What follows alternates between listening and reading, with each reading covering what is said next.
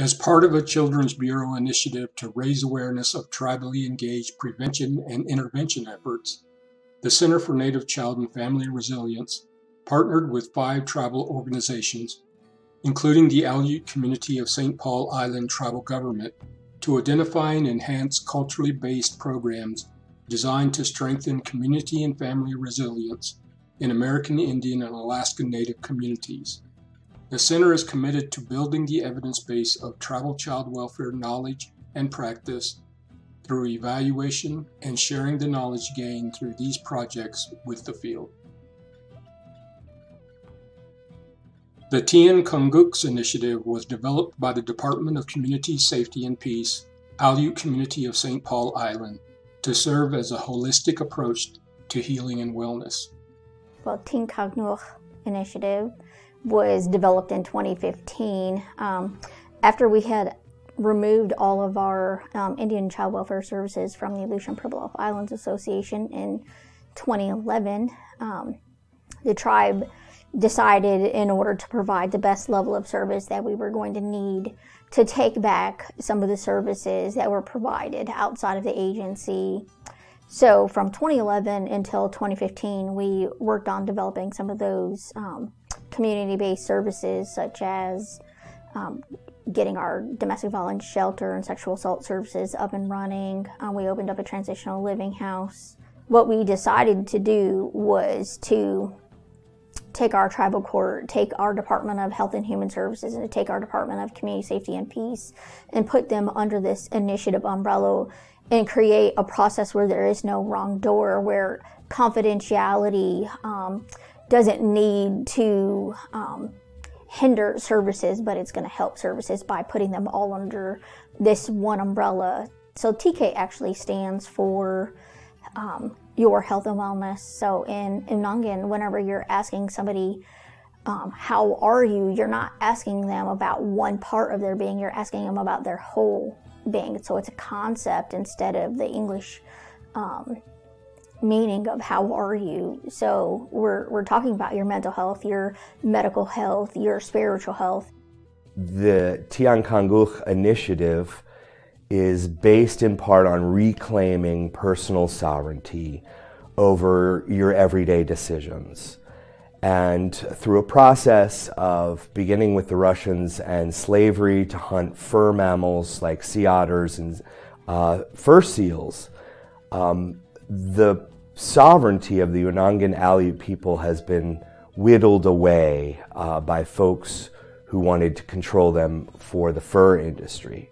So this project is about reclaiming that strict sense of ethical sovereignty that the Unangan people have in their culture, so that they make decisions all day long that are healthy for themselves, for their family, and they're very careful not to bring shame or unnecessary suffering that comes from poor decision making.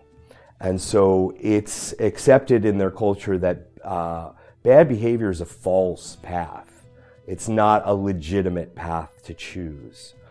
So court systems are usually a triage emergency room for when antisocial behaviors run afoul of the law. So I'm one of the first stops when there's a problem or a sickness in the community. And so this idea of holistic healing, a deep wellness, and a personal ethical sovereignty fits perfectly with the tribal court, because we have no interest in punishing people. We have interest in learning from our mistakes so that they don't happen again.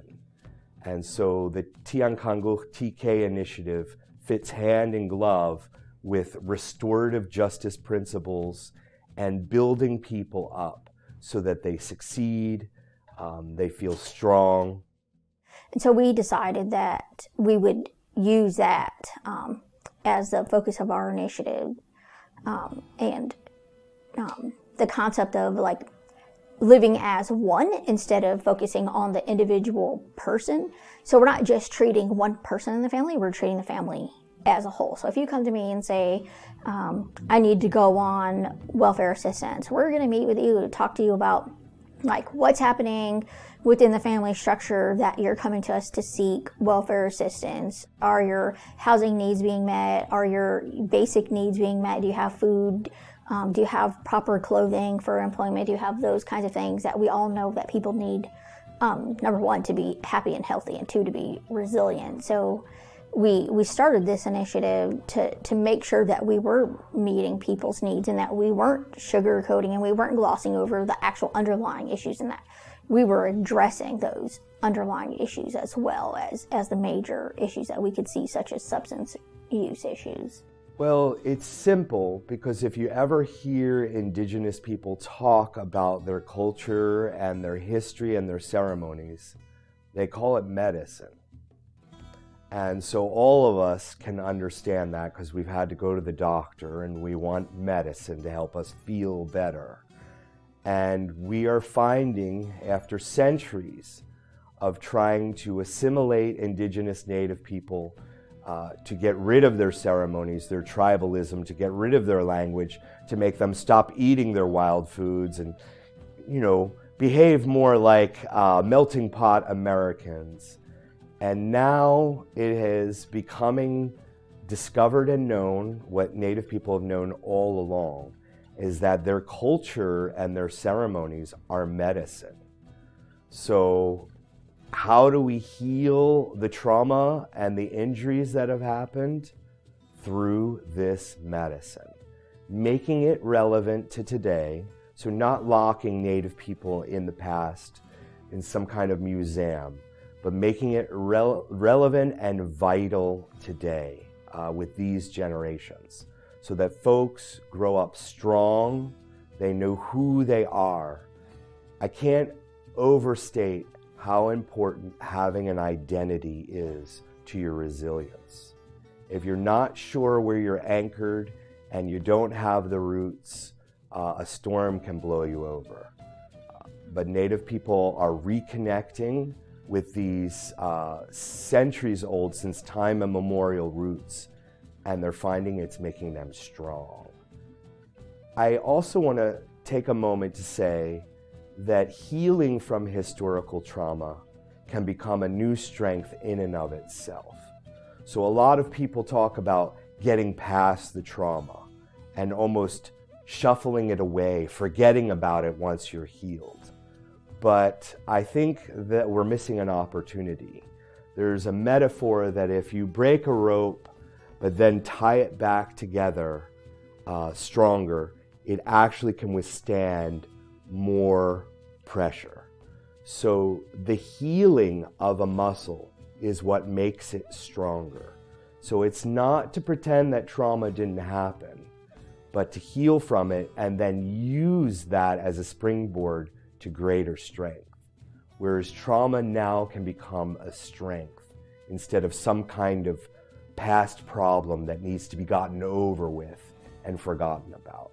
Yeah, the tribal council, we talked about like what services are needed in St. Paul, what was missing, how do we, use this new status and the new funds that we were able to reclaim from APIA to practice the culture, to keep the community strong and healthy and resilient. And we did talk about making sure that we're not addressing one area in the family, that we're addressing the whole family in general. We can't send somebody with substance use out to residential treatment for them to come home to a family that's readily and still using substances. We have to address the whole family as a whole.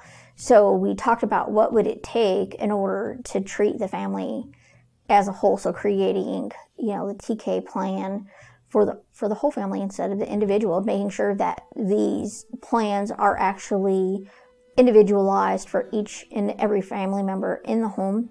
They're not cookie cutters. We really are digging down to the root causes of why they're coming to us and they're seeking the services, or why they're being referred to us for services. So really digging down into what do they need? Do they need to go and be a part of a cultural activity, singing, dancing, drumming, language revitalization? Is it that they just need their basic needs met for food, clothing, shelter, those things? So making sure that we provide those services and understand the families at that basic level. There's a man, his name is Mark, and Mark does traditional kayak building. He does Ikia and Ulakta, which are traditional sea kayaks. And while he is a Caucasian man, he's studied these sea-bearing vessels for a really long time, and he's learned the traditional methods. So we've sent people on our caseloads to California to work with Mark on relearning how to build the Ulakta and the Ikia. We brought Mark to St. Paul in order to show the community how to go, because some of the pieces of the Ulakta and the Ikia have to be found locally, because that's kind of how they're built. So doing a lot of like beach combing and looking at driftwood. There's no trees in St. Paul, but there's a lot of wood and trees and stuff that are washed up on shore from other places. So taking people out and showing them how to look at what other people might consider just driftwood or just, trash that's washed up on the beach, how to use these materials in order to create this beautiful piece of artwork. You'll see it in our River of Change. We have the Ulakta, which are sea-bearing kayaks that hold 2 people. And Iki is a sea-bearing kayak that holds one individual purpose. These were actually used in the traditional times to go out and hunt whales and seals and sea lions and fish. And people were really, really good at it, and they used a spear in these really small traditional kayaks. So it's more than just learning how to build this, right? It's more about the process of like putting my blood, sweat, and tears and soul into making this traditional kayak of people that are long gone, and remembering that they were able to take these out into the sea, into the Bering Sea, in a tumultuous sea, and they were able to sustain life on these. So it's more about that. It's like I said, it's one thing to go and buy a kayak. It's something else to build one with your hands. It's really a lot of work to build one of those. Ikia or Ulakta takes about a month, if not maybe more than that. So that's another reason that when we were thinking about what services are we going to put into place, what practices or what evidence-based practices are going to be able to serve our community. There's not very many that you can find that are close enough to serve the people of St. Paul, but we did find one called the Healing of the Canoe, and so we were able to use that fundamental practice and adapt it for St. Paul and adapt the canoe for our traditional Ikia or Ulakta to make that happen. And we created an 18-month process out of that. So you're addressing everything from suicidal ideation to substance use to parenting, mental health, spiritual needs, all in this one curriculum. And we use it a lot because it touches on so much, and it's just such a fundamental piece to bring back. And in this program, you're learning part of your language because you have to be able to introduce yourself in Anungam Tanu. You have to be able to talk about the land in which you come from. It's what they call it, Tuna Ami. Very beautiful in my opinion, because it's a concept and not how we just think like, oh, I live in Anchorage. Part of our camps that we offer, because we actually don't have childcare in our community, and I don't think that St. Paul buys into some of the traditional things that you would see in Anchorage or in mainstream communities. So in the summer, we provide basically a cultural camp every week of the entire summer to make sure that kids have things to do and are occupied. We do marine debris cleanup. We, after the kids go and pick up all of the marine debris, we have these scientists who come and they decide which sea creature they're going to create from all of the debris that they've picked up. We also use art as therapy for some of our people who are in our services. So that was another thing. So one is like, there's not really, we don't have a Color Me Mine or any of those type of places that you could go to, but we took one building, our community advocacy center, and decided that this would be a place that we would do artist therapy. So we have different rooms set up for different mediums. In the basement we have a kiln and a pottery studio where kids get to come in and they are taught how to manipulate the clay, and it goes all the way from like a block of clay into whatever they wanted to create. So we actually have a kiln, so we're able to fire and paint them right there at our community art center. We have, like I said, painting, like acrylic paints. We have beading. We do a lot of fur seal art, like sewing. And so honestly, there's just not a lot of evidence in these communities because there's just a lack of trust. In the process, for St. Paul, we're just a really remote community with a really small population. And something to think about is, you know, there's over 500 federally recognized tribes, 229 of them in Alaska. Every single tribe is different. Every community is different. Every secular community is different. So how are you going to create an evidence-based practice geared towards Tuna and me, the Unangan people of St. Paul, based on a community that doesn't represent them? The process was different because the community was able to be involved. We did hold focus groups in different community meetings in order to get the community involved. They came to the table, they talked about, you know, their history, their culture, their wants, their needs, in their way of life. So we were able to use that knowledge in order to create a program based on what the community said that it wanted and what the community said it needs. And that's a better way to create a practice-based evidence, getting buy-in from the community, and when you know that the community's got stake in the product that you're creating for them. Well, I've been working with Indigenous Native people in Indian country now for almost 25 years, and participating in the TK Initiative mind mapping project, I think I can easily say was the most valuable thing I've been involved in yet. And it brought together the entire team. First, we had a talented artist that brought forward the image, and everyone felt comfortable to express themselves and to build and to change and to make suggestions and to try things on and then put them down. And through this process of months of a group brainstorm, and you have to create a safe environment. Particularly, a lot of Native people are very soft-spoken, and unlike me, aren't busy being boisterous to be heard, to grab attention. So you have to create quiet and a safe place for still small voices to come out, and it happened. And so we were able to build a mind map image and concepts that captured this program beautifully and inspired all of us. And I'm still inspired by it. So it was extremely valuable. Well, it's interesting. The TK Initiative is innovative, and it's not. It's using ancient, age-old human truths to try to heal and move forward.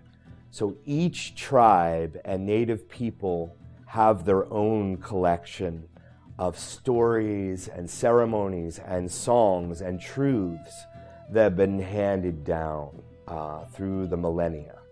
So it is never the intent of the TK Initiative or the Unangan people to supplant the wisdom that's already can be harvested from local gardens, wherever that tribe may be. So the concepts and the themes will feel very natural, and to be able to be incorporated by each community through their own lens, with their own color and their own stories.